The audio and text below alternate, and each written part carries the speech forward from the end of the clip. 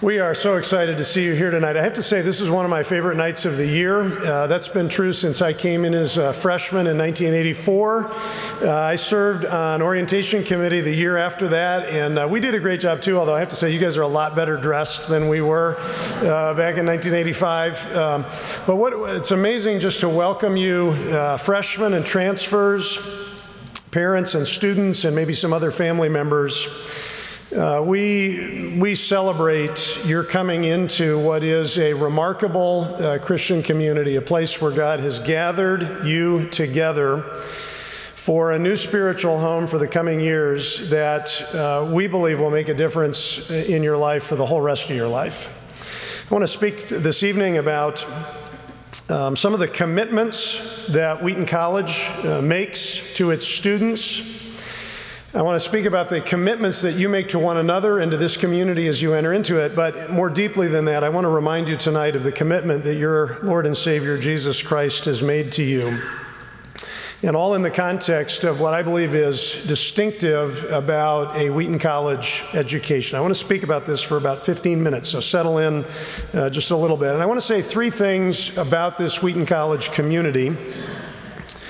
And presumably you have a little bit of an idea about this already, or you wouldn't be here, but I still want to highlight important aspects of our mission. And the first one, and perhaps is the most important, and that is that Wheaton College is Christ-centered.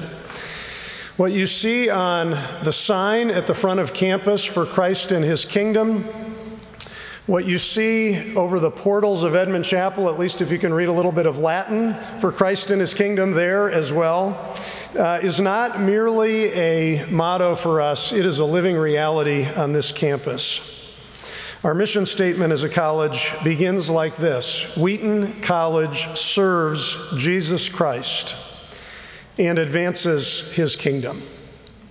I want you to reflect for a moment this evening on how rare that calling is, because most of the colleges and universities in this country started out on distinctively Christian foundations, and yet so few have remained true to that mission. And yet here tonight you are at an institution that has been here for 156 years and counting, still standing for Jesus Christ. One of our faculty members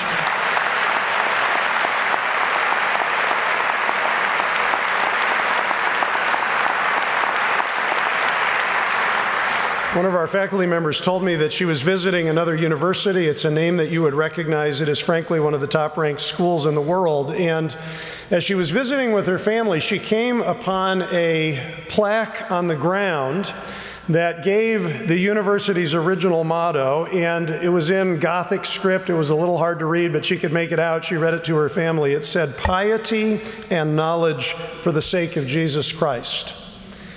And as she was speaking those words out loud, a woman came up behind them and said, wistfully, "It's too bad, but we gave up that mission a long time ago." Turned out to be a physics professor at that university who also happened to be a follower of Christ. And when our faculty member explained that she was from Wheaton College, this professor commented, "You're different. You still have that mission."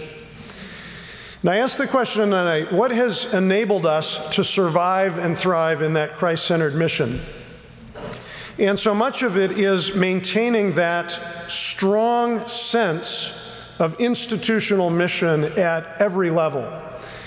If you had come here over 150 years ago when this college first started, you would have found a stone building on a little hill looking out over the railroad tracks. It wouldn't have been the whole Blanchard Hall that you see today, just the original part of that, the core of Blanchard Hall. And there would have been just a handful of students in those days who happened to be genius in Greek and Latin, education being what it was back then. You would have met a very serious-looking president. You saw his picture tonight in the video. And you would have met people with an absolute commitment to the cause of Jesus Christ. Those who founded Wheaton College, when they first had a vision that God might establish a college in this place, knelt down right in the grass out on the hill that became Blanchard Hall, and they prayed that God would raise up for them a college that would have an impact on the world. And I believe that God is answering that prayer again tonight. This is one of the reasons why on this great night when we begin orientation, I always get goosebumps 3 or 4 times. I don't know about you, Paul, and yeah, we absolutely do, because we love the mission of this place. It's so exciting for us to see people entering into that mission for the first time. We want Jesus Christ to be the center of everything here.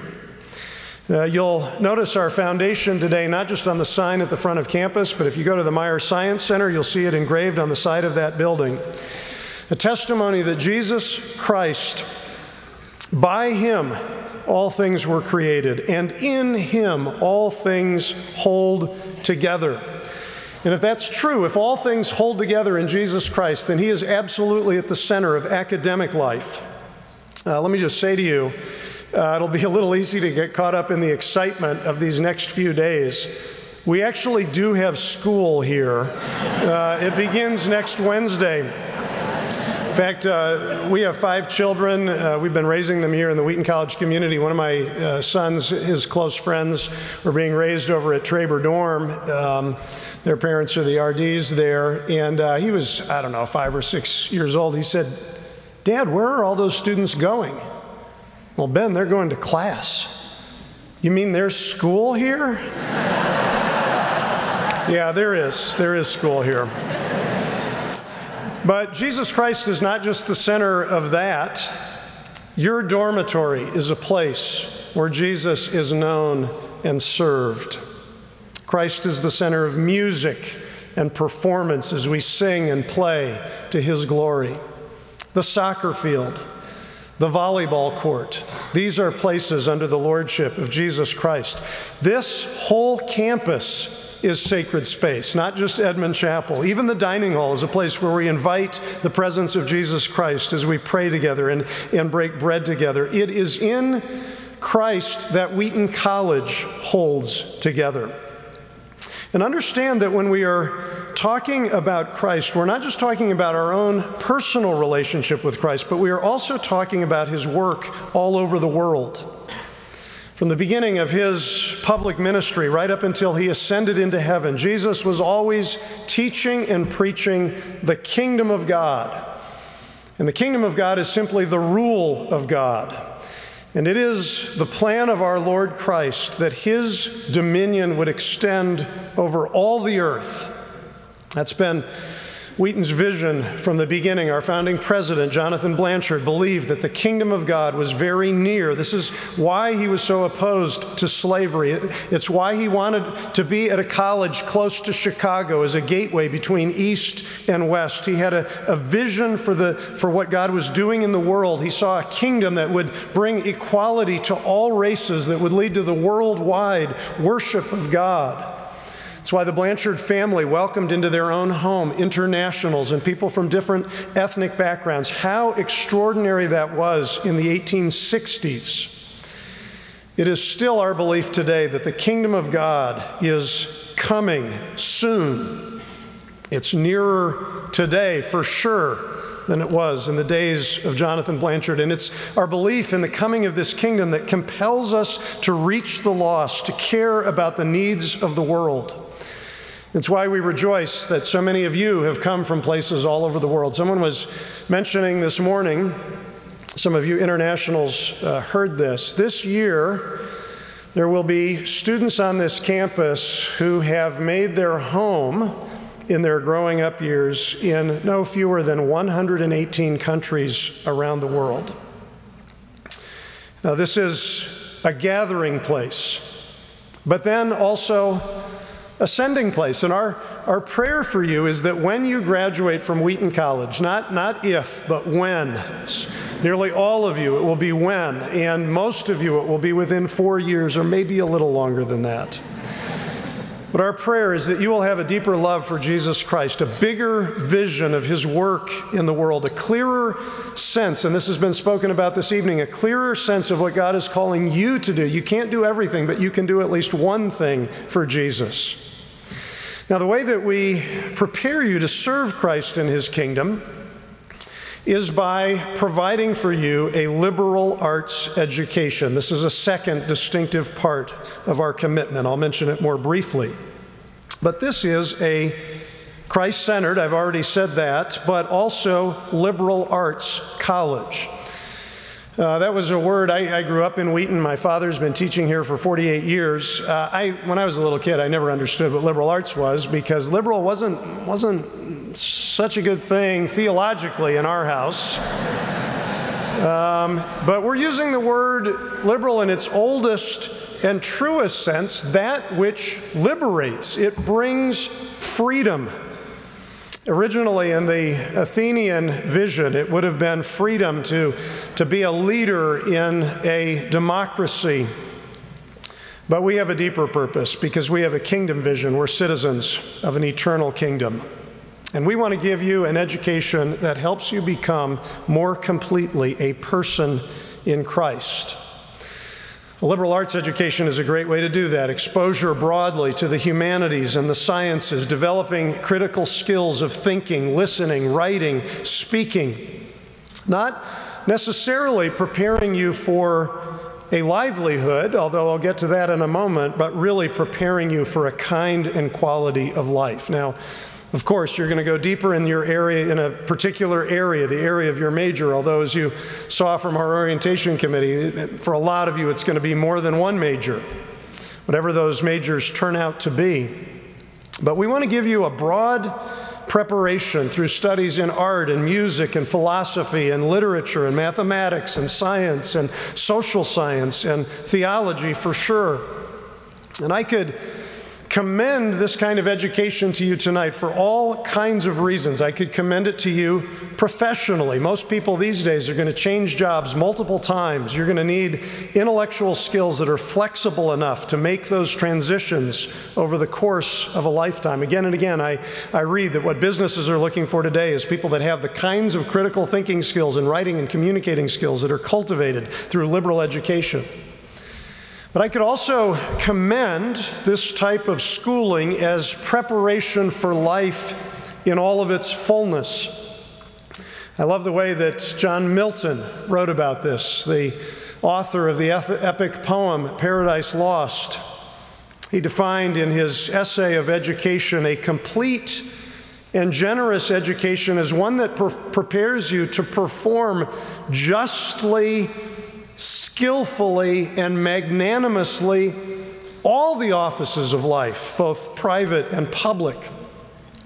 Milton was saying, look, this kind of education, it's not the kind that prepares you for nothing. In particular, it actually prepares you for anything and everything, to be a better citizen, a better neighbor, a better husband or wife, father or mother, a better housemate and team member and friend, and, of course, also a better worker, and, in a Christ-centered way, a better Christian.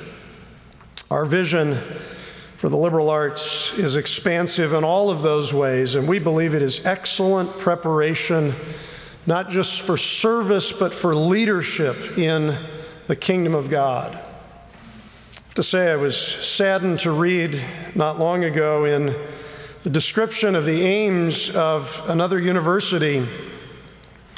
This was a faculty member at that school saying, there is a powerful bias at this university against providing you with the truth about the important issues we study.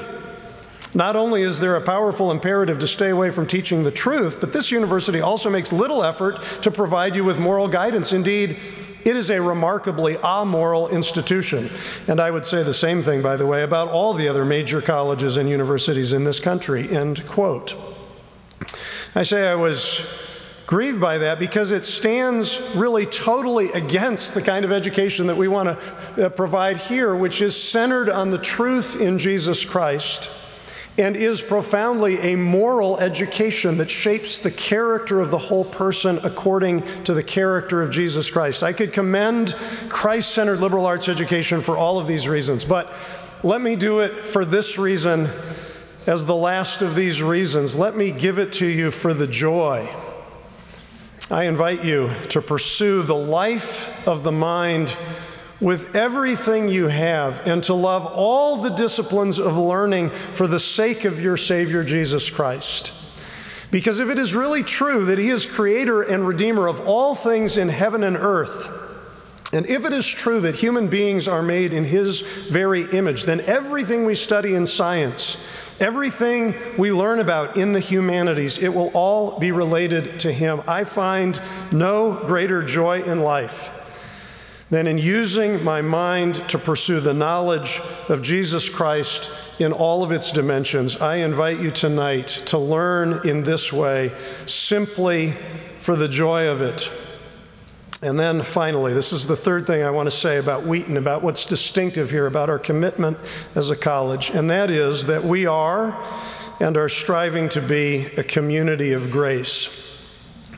I don't want you to think even for a moment, when we are talking tonight about everything that is beautiful about Christ-centered education, and when we are really celebrating what we aspire to, I wouldn't want you to think even for one moment that this isn't a place where we have a lot of problems, that we're protected from sin here, that you won't be tempted here, that somebody here won't let you down or do you wrong. I expect all of those things will happen here.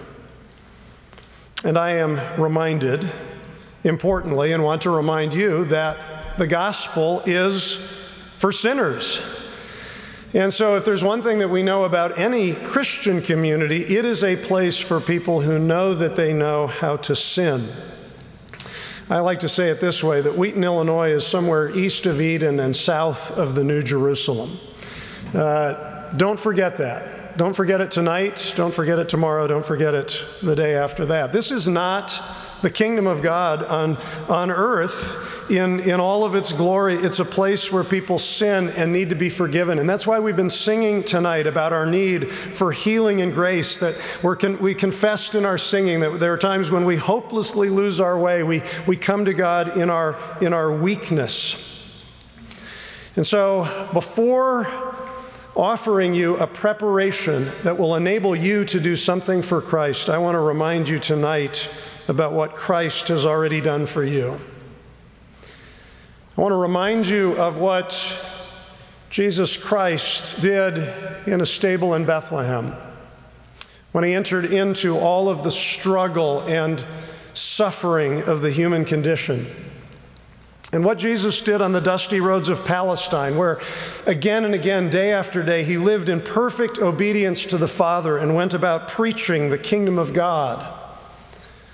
And remind you of what Jesus did in the Garden of Gethsemane, when in bloody sweat He wrestled with the Father's calling for His life and chose for your salvation. And I remind you most of all what Jesus did on the cross, where He paid the price for all our sin, and not just on the cross, but also into and then out of the grave, rising again in the power of eternal life. And let me remind you as well what Jesus is doing right now as He stands at the glory of the Father in heaven. And the Scripture says, not just in one place, but in more than one place, it is His joy and privilege now to stand as an eternal intercessor at the Father's throne, which means that as we are gathered here tonight, the Lord Jesus Christ is praying for you. Having done everything that needs to be done for your salvation, He is now praying the outpouring of the grace of God in every way you need it on your life. Now, if all of that is true, and you had a Savior like that, what would you want to do in response? What would your commitment be in response to His commitment? I would want my commitment to try to live in whatever way is pleasing to Him, even if I knew I would often fail. And that's part of the commitment we make in this community, is expressed in our community covenant, not as something we do to measure up, but as something we do to live out the gratitude we have to God for the forgiveness we have in Jesus Christ, we freely promise to one another and to our Father God that we will live for His glory in every aspect of life: truth, purity, reconciliation, humility, service. We make a commitment to study the liberal arts in a community that is brought to life by God's grace, and then to go out and do His kingdom work around the world until He comes again. That's the commitment we make to Him because of the commitment He has made to us. It is my privilege to serve as the president of Wheaton College, and it is our privilege together to live to the glory of the Father in the name of Jesus Christ by the power of His Spirit. Amen.